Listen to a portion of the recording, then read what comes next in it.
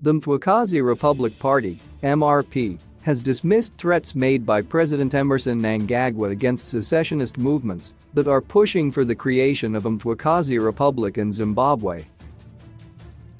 Addressing ZANU-PF supporters at a campaign rally in Chitingwizza on Wednesday, Mnangagwa warned those pushing for the creation of a breakaway state in southwestern Zimbabwe that their lives will be shortened. He singled out the Mthwakazi Republic Party, MRP, one of several other pressure groups in the region which share the secessionist agenda of the movement.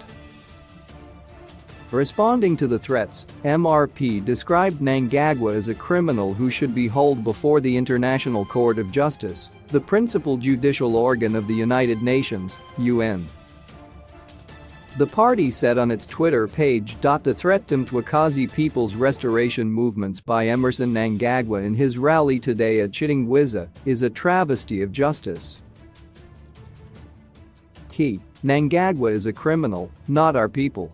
Mthwakazi will be free at last." The cries of the victims of Gukurahundi for justice are confusing this president of Zimbabwe.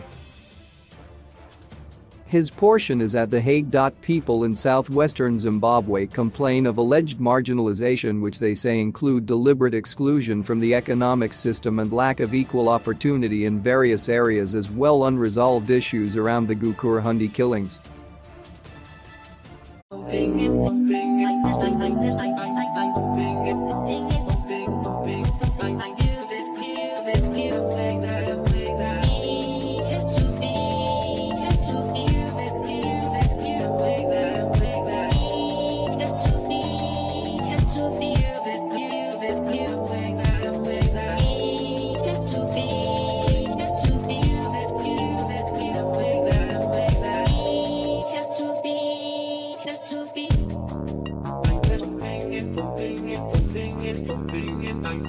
I'm the street.